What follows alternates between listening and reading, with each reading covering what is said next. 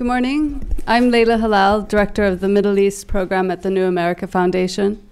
I want to thank the Open Technology Institute of New America and the delegation of the European Union for very quickly mobilizing to pull together this important event. I am pleased to be able to host a discussion on what more can be done to address Syria's humanitarian crisis with European Commissioner Kristalina Georgieva. Commissioner Georgieva has been a vociferous proponent of increased humanitarian assistance for victims of Syria's conflict in European and UN forums. She has personally visited the region 6 times over the past 2 years, visiting refugee camps, border areas, meeting with Syrian and Palestinian refugees and aid workers, as well as host authorities. At the same time, she has been adamant to point out the urgent need to meet the needs of Syrians inside the country. Throughout her tenure as commissioner, she has been an extremely active public figure, emphasizing care of the most vulnerable in places of immense crisis. Prior to her current position as European Commissioner for International Cooperation, Humanitarian Aid, and Crisis Response, Dr. Georgieva was VP and Corporate Secretary of the World Bank Group. She has held numerous senior advisory and managerial posts with the bank in the economic and environmental sectors, and she served as World Bank Director for the Russian Federation in 2004.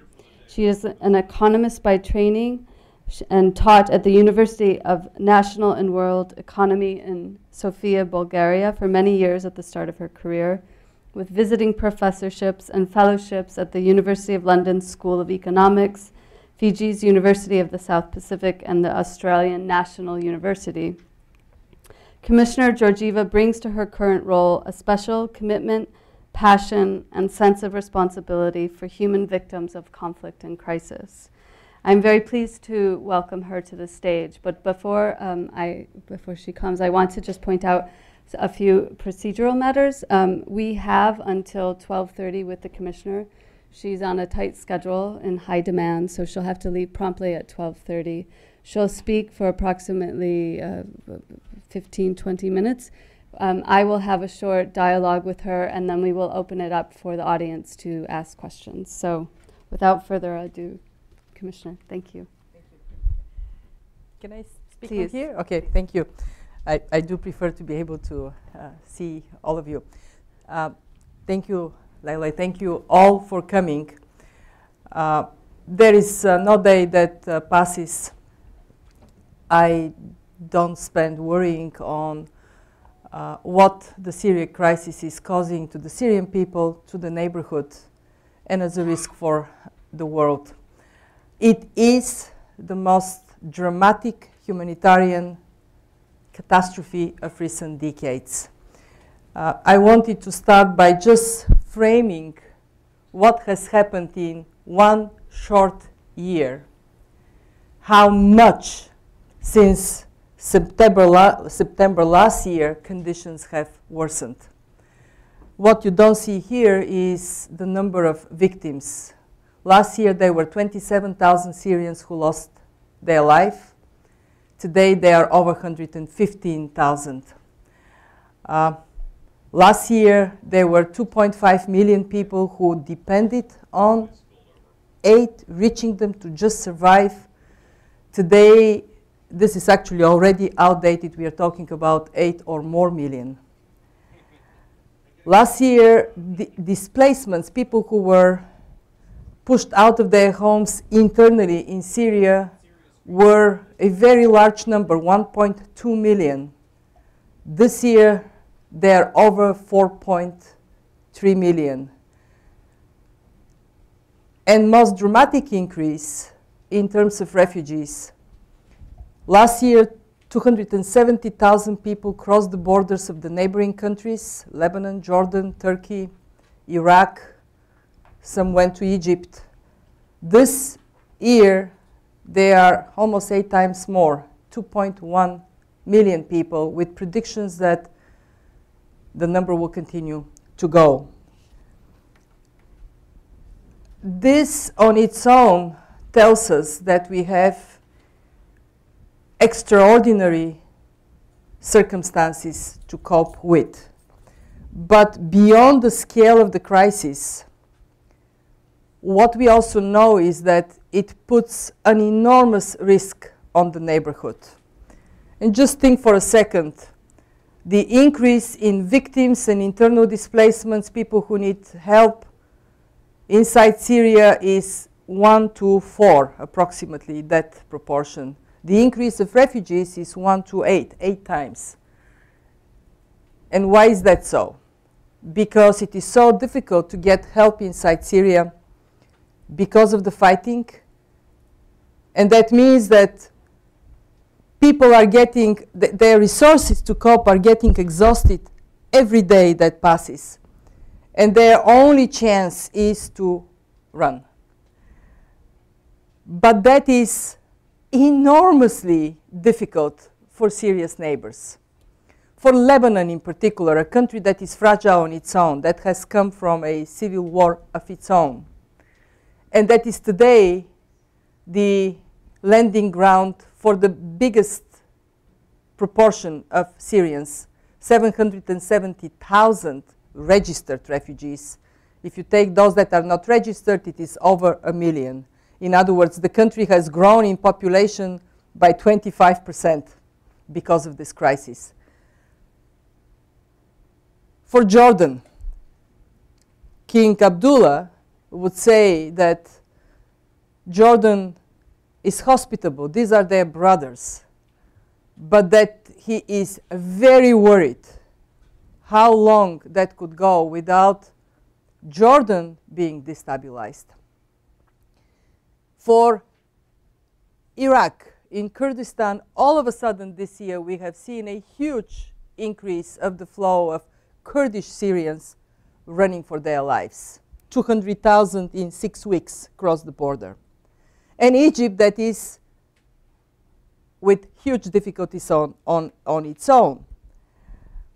But beyond the destabilization of the region, we have to ask ourselves a very profound question. How long is this going to last? And that takes me to the humanitarian's outlook of the future of the Syrian crisis. What next? Obviously, we are today more hopeful that there is a chance for a political solution. And obviously, political solution is the only one that can put an end to this madness. No question about it. But how quickly can a political solution be worked out, given that the opposition is completely diversified and in Aleppo, our humanitarian colleagues tell us there are 250 different fighting groups. How are they going to come together at the negotiating table to form a position? And how willing, let's be fair and honest about it, how willing is really Assad to negotiate? From his behavior up to now, what is the indication that he is truly keen to get a solution that would make his side give? We have to, and this is where, for the humanitarian community, this is not our job. We are not engaged in politics, but it is our job to speak truth to power. And our call here is to everybody, please work on the basis of realistic expectations, because wishful thinking harms people. Because of wishful thinking, people die. Last year, what was the wishful thinking? The wishful thinking went like this: Assad must go, Assad must go, Assad must go, Assad must go, and that translated into Assad will go. So in my trips to the region, September last year, September, October in the fall, regional leaders, the Lebanese, the Jordanian leadership, privately would tell me, we don't think Assad is going to go anytime soon. But publicly, they felt that there was so much pressure on Assad will, that they didn't want to be against that political tide. But the result we face is this. We got 1 year of very dramatic increase of violence in Syria. And so what we are praying for is that this time around there will be realistic assessment that a peace process is a must, that the window of opportunity opened because the international community finally found ground for unity because of the chemical weapons, that this has to be used wisely, and that wisely means recognizing the role of everybody in the region. When you listen to political commentaries, usually what do you hear as the main parties of international push for peace? Who do you hear? Which are the countries you hear most? And US and Russia. What about Iran? Iran has more yield on Assad than Russia. Saudi Arabia, Qatar, they play a very important role. So if we want international process with an outcome that brings peace, there has to be a recognition of realities, and that there has to be inclusiveness in this process. Again, this is not for the humanitarian community. This is not our job, but it is our job to say that we need peace, and peace will come only when there is international mobilization that reflects realities that can bring peace. We know, what we know is that even peace happens tomorrow. Let's dream, be a bit in the wishful thinking side. Tomorrow there is peace. What does that mean for Syrians inside whose houses are destroyed, and for Syrians who have fled, who have nothing to go back to? Years before this catastrophe is overcome. In other words, we are in a protracted crisis situation. And that means we need to help people this year, next year, the year after. And when we look at this protracted crisis scenario from a humanitarian perspective, we see two forks, two ways it would go. One, the one that we call statu quo plus. There will be a continuous increase of refugees. Hopefully not a big increase, calming down inside Syria, but because resources of people are so exhausted, the refugee flow would continue gradually. And two, there could be a change in the statu quo that creates potentially a riskier environment, either because Lebanon gets drawn somehow into a humanitarian crisis at home, or with Hezbollah playing a role in Syria. We, of course, hope that we would stay to statu quo plus, and that over time, not too far in the future, there will be negotiations that would allow to retain the refugee flows, to kind of go to even preparation for returns. But no time soon we see this crisis becoming a thing of the past. No time soon. And that takes me to what does it mean in terms of action, and how we are approaching it from the humanitarian side of the European Union. I would say the European Union, of course, has a political engagement. It has two members of the European Union, permanent members of the Security Council. Actually, we have a member of the European Union that is currently a member of the Security Council that I want to praise, Luxembourg. Small country, big role. Luxembourg and Australia were the two countries that persevered for the Security Council to come up with a humanitarian statement, presidential statement. short of resolution. It would have been better to be a resolution, but between silence and statement, we take statement. And Luxembourg has done it. Luxembourg and Australia have worked on getting it done. Where we have taken the lead in Europe is indeed on the humanitarian side, and rightly so. EU is the largest donor. At any one point, we provide 50 to 60% of humanitarian aid and development assistance in the world. In this crisis, we have leaned forward from the very beginning. Today, collectively, our member states and the Commission, we are by far the largest donor. We have provided $2.7 billion. US is next. US provided $1.3 billion. But money is not the only thing. It is very important. They will continue to be very important. Where I think the EU has been on the humanitarian side a very strong voice and will continue to be so is threefold. First, strong determination to do as much as possible inside Syria. 40% of our money goes inside Syria despite of the enormous difficulties of reaching out to people. Food, medicine, shelter, protection. Second, we were the first to recognize the refugee problem is going to be very massive.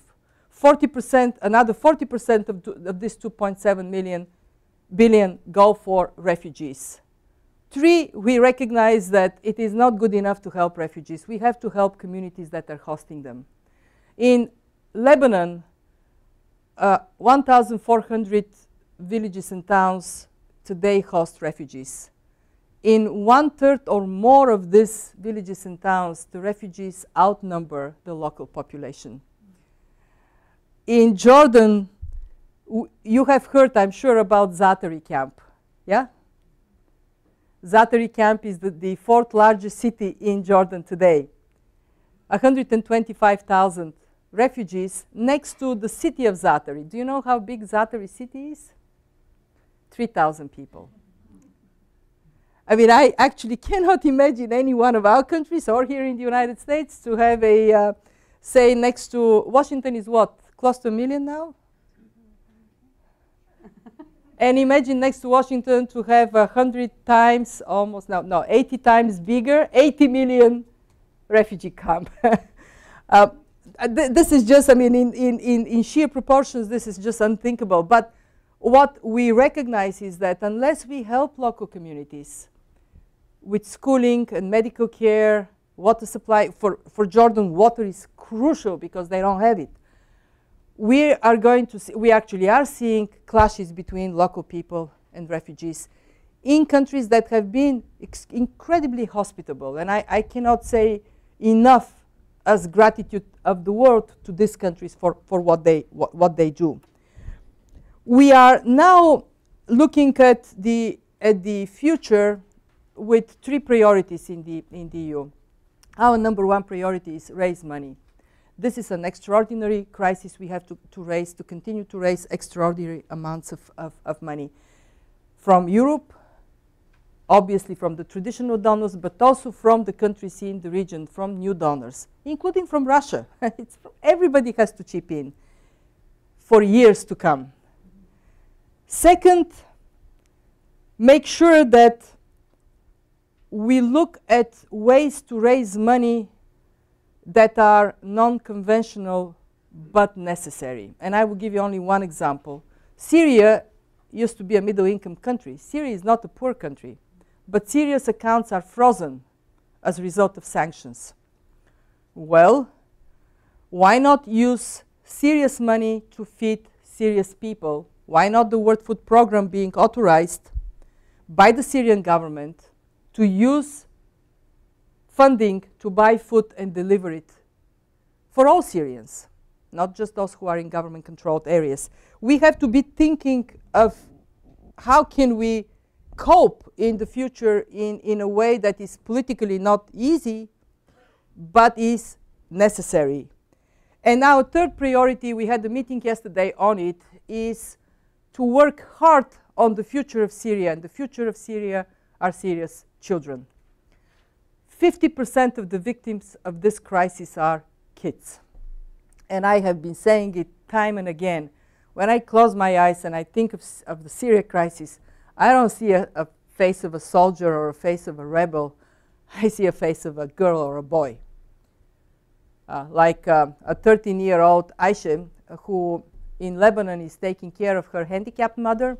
Aisha works in the field for a very low wage under basically slavery conditions.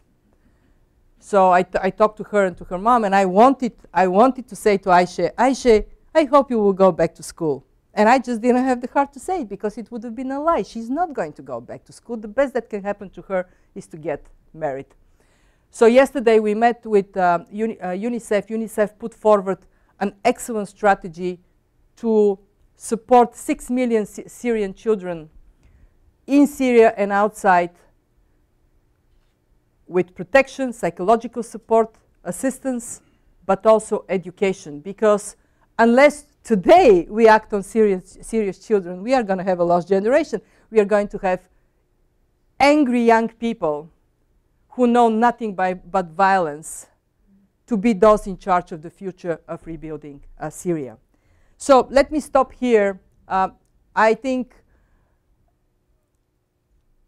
in 10 years' time, we would be looking back to what we have done in this crisis, and it would be our public that can help us to do the right thing. So thank you for being engaged, and thank you for being here. Thank you.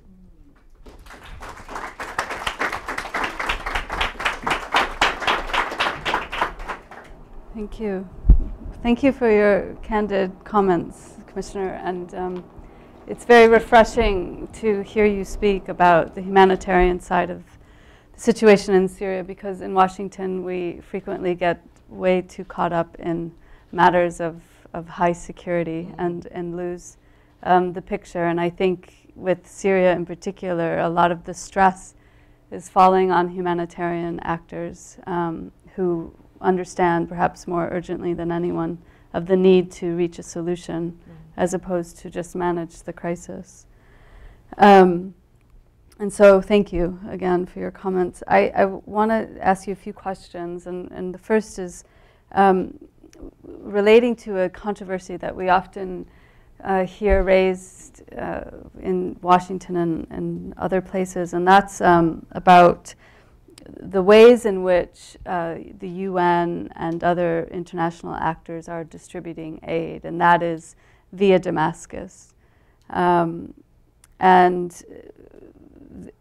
given this this need to sort of work with the government in order to ensure access to the country, how is it that European countries, the European Union, is working to ensure that aid is reaching both rebel-controlled areas and areas under the domination of the regime? This is actually a bit of misperception that exists in public opinion, that somehow people living under government-controlled areas are those who get all the assistance, and those that are in rebel-controlled areas are deprived. In fact, in our own mapping, and we do a very thorough assessment of what our partners deliver where on the map of Syria, it is just about 50-50, government-controlled, rebel-controlled areas. Where misery is, where people are right to be unhappy for help not getting out to them, is in the so-called contested areas where the fighting goes on. Their assistance is much more limited. How do we get help across? We have worked very hard to push the Assad government to allow more organizations to operate inside Syria. In the beginning of the conflict, it was only ICRC, the International Committee of the Red Cross, that was allowed to operate in Syria. Today, there are 14 international non-government organizations, specialized humanitarian organizations, all the agencies of the United Nations are allowed to operate inside Syria. I can mention, for example, ACTIT, a very good European, very professional humanitarian organization. They have been very active in Aleppo, both the government-controlled part of Aleppo and the opposition-controlled part. A very difficult area with contested parts. ICRC is delivering assistance to both government-controlled and opposition-controlled areas. But why the public has this sense that this is not as fair? Because indeed for the United Nations, they need to get for every convoy of humanitarian aid permission from the government. And when they get this permission and the convoy crosses, we have had very horrible things, like the government people would stop the convoy and take out surgical kits, meaning that a wounded soldier on the other side is going to die. So that has been happening, but it is, from our perspective, the coverage. And actually, this is one part of the story. The other part of the story is cross-border. Cross-line, UN does. Cross-border, UN does not do. But under the banner, cross-border from Turkey from Jordan into Syria, this has been because there is a sovereignty issue. Security Council absolutely categorically against, but in the presidential statement, the Security Council actually said people need to be helped. And there has to be a chance to deliver assistance not only cross lines, but also cross borders. And we have been supporting some of this action. Now, there are limitations, and the limitations are that the Turkish government and the Jordanian government, they're very cautious of not being dragged into a war. So their ability to provide for that kind of access is also limited.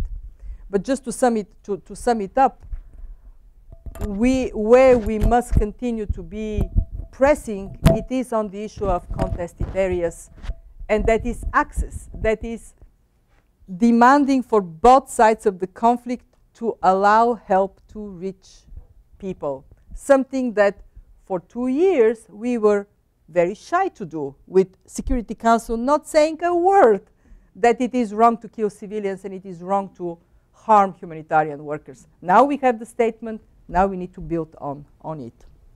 Okay, so that leads me to one of my other questions, which was that now we have the Security Council resolution on the issue of chemical weapon disarmament. We have this presidential statement calling for increased humanitarian access from the presidency of the Security Council, not a resolution, but you seem to think that this statement is significant, and of course it is, because it mentions the need for increased access.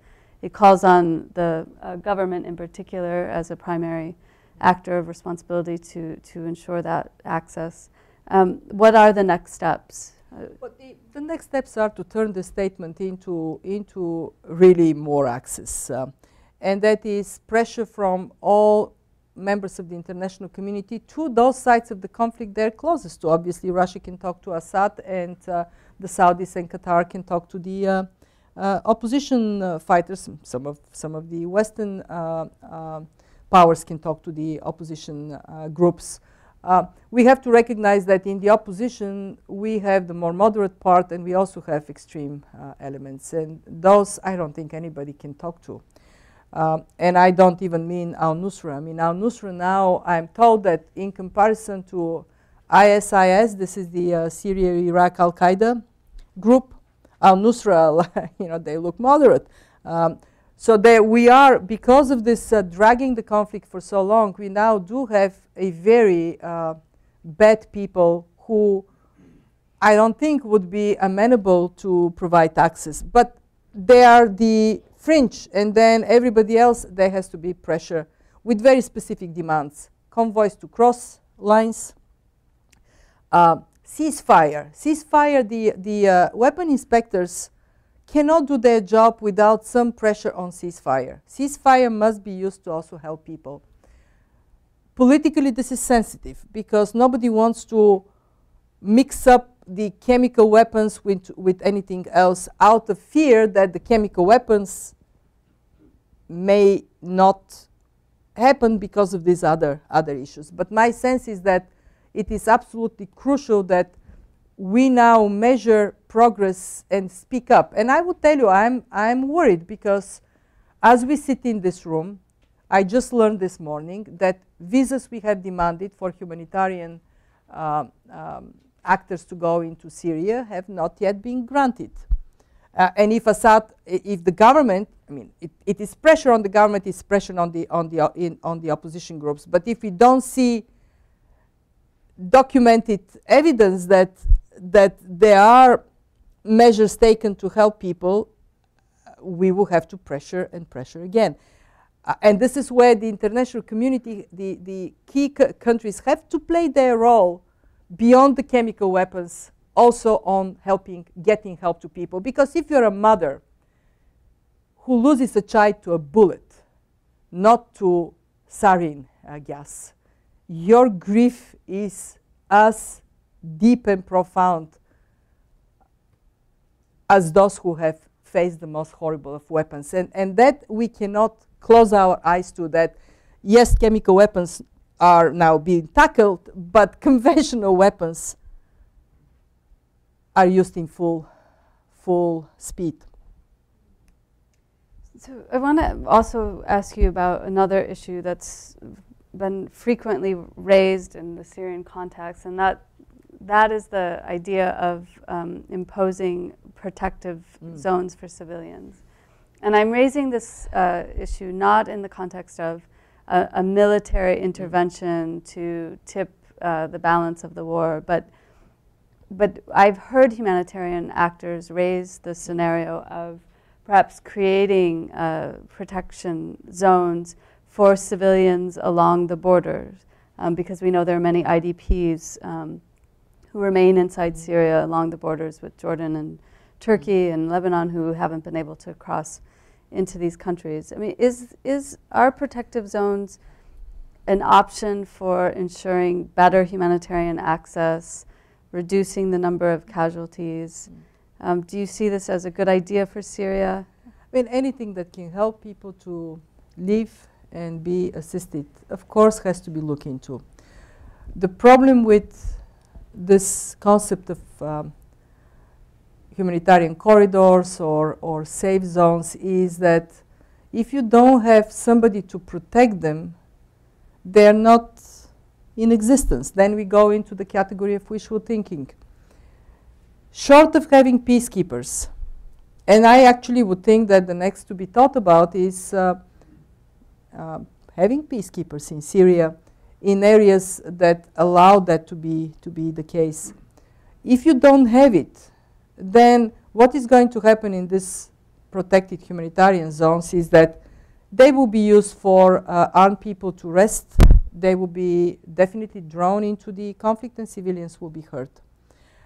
Also, many people with experience say in a country like Syria that can potentially be broken into pieces, protected zones do bring a bit of a risk of accelerating this breakdown because they kind of create enclaves that can be then marked as independent Republic of X, and that is something to be mindful of.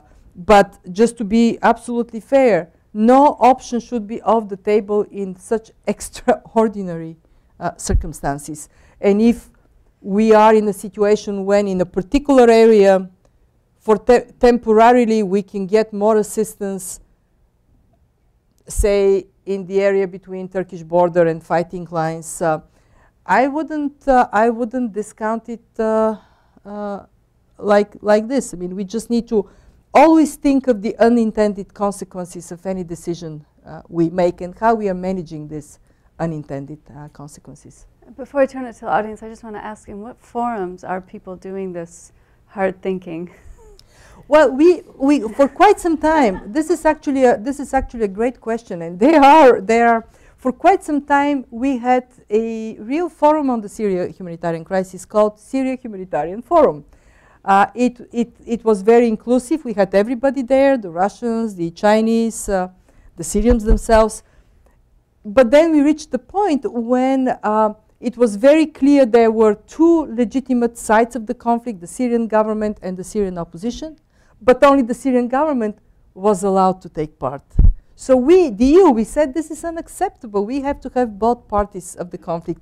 And then the forum died because we could not get consensus with Russia and China to pressure Syria to get the opposition to be represented. So what do we have today?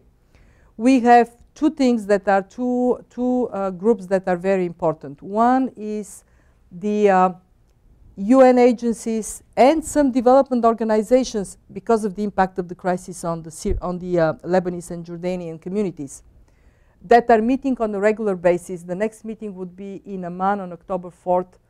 They review where we are in terms of needs.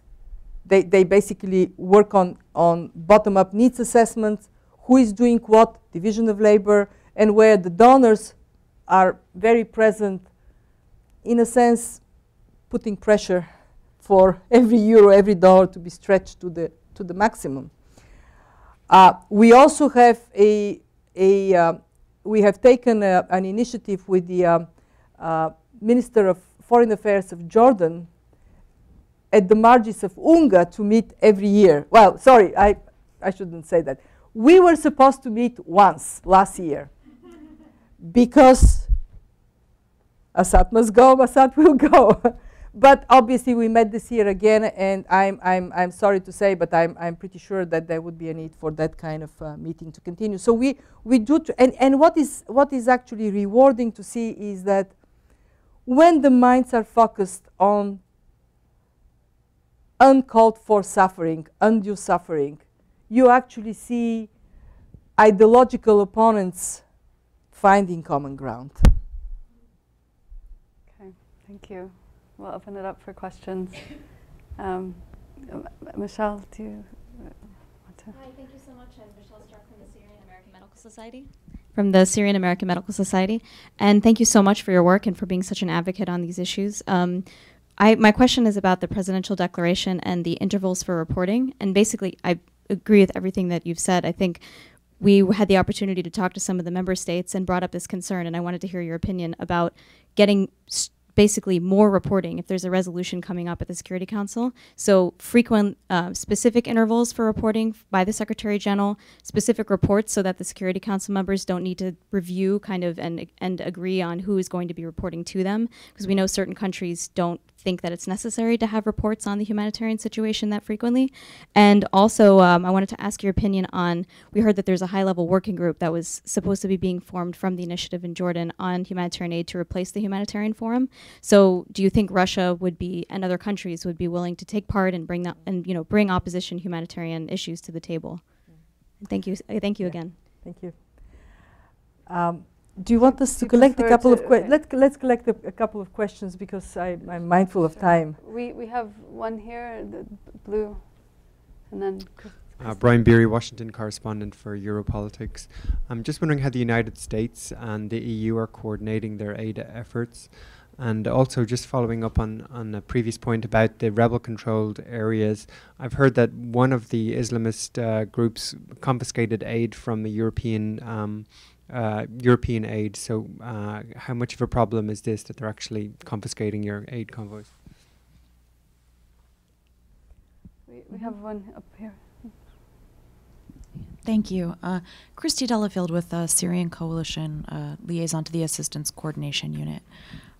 My question is a little bit about what the EU is looking at in terms of ways to certify and involve new partners, Syrian partners.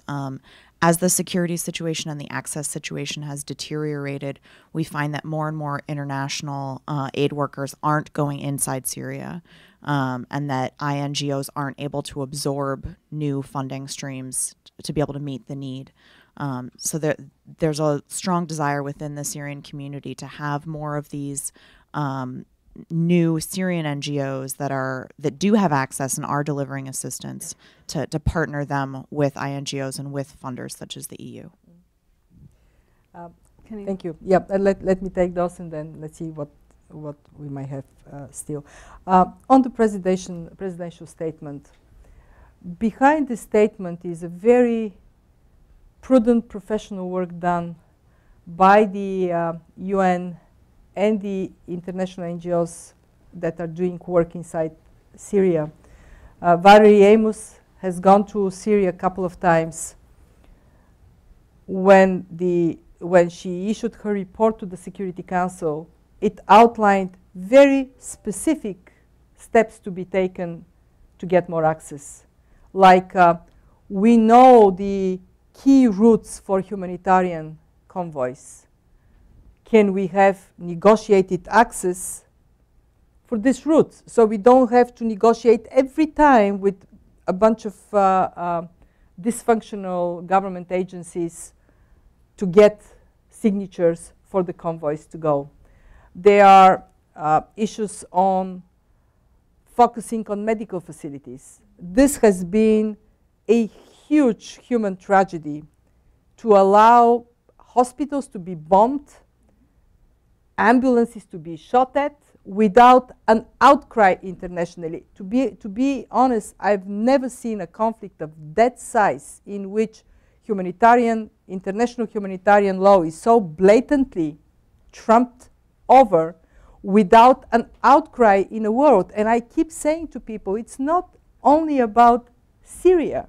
It is about the precedent of tolerance for inhumane behavior that we are setting up, and we are not speaking loudly against it. And that in the statement, we have this all framed in a very concrete, measurable manner. We would like to see, and actually I should have mentioned that before, we would like to see that UN OCHA, UNHCR for the refugees, ICRC on respect for international humanitarian law, that they are given regular platform to the Security Council to report on progress or lack of. And that would be, again, an area for advocacy for the humanitarian community, for all of us, because unless we do it, we would have erosion of something that has been achieved on the backs, not on the backs, on the graves of people dying in conflicts.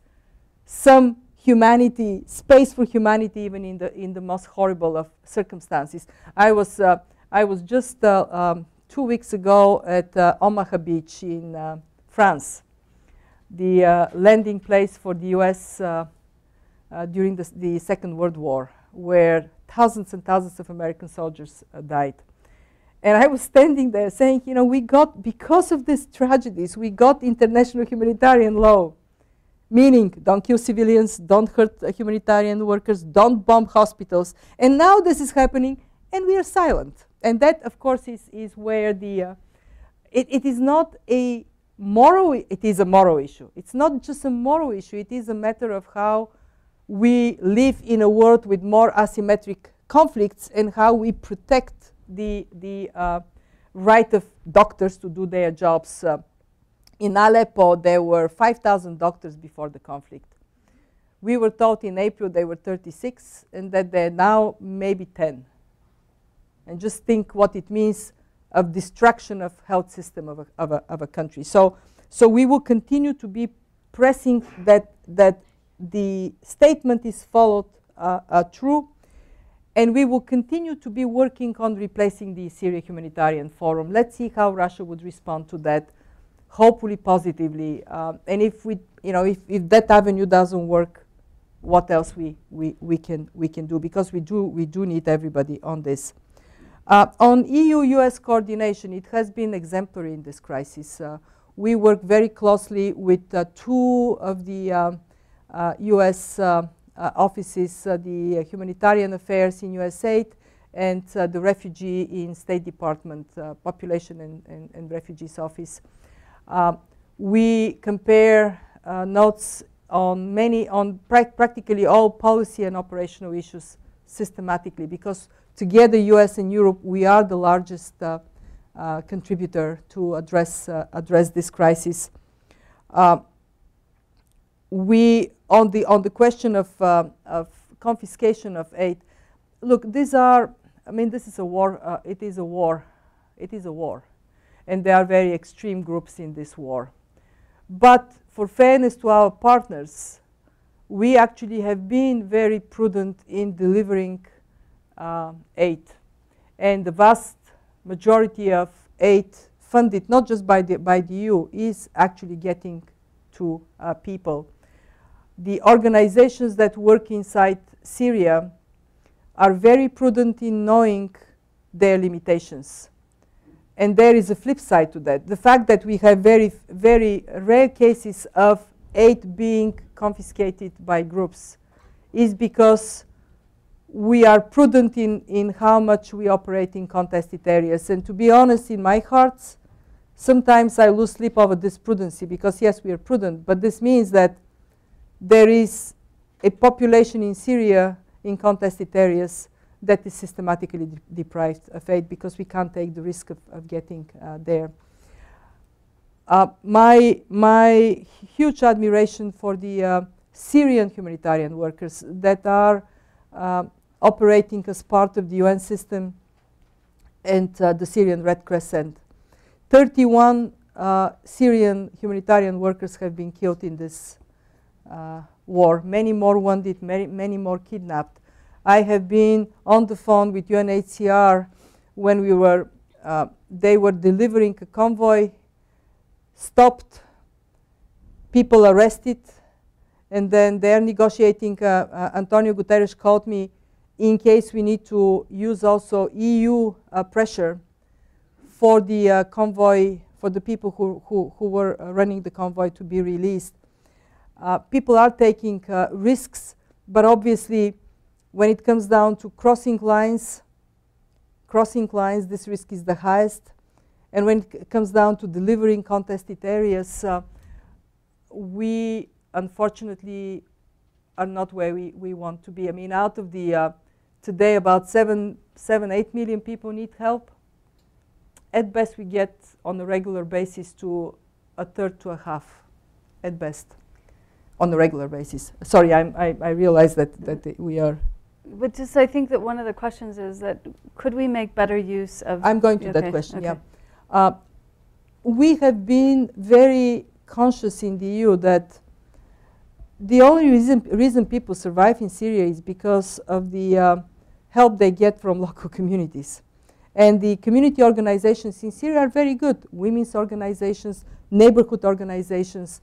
We have insisted for the government to allow us to partner. And at one point, we got almost 100 organizations that were allowed to be partners to the EU-supported organizations. That list went down to 29. It was trimmed by the government. We have a legislative constraint. We cannot work directly with local organizations because the only way for us to be fast in delivering help is by delivering through authorized, certified, if you wish, partners.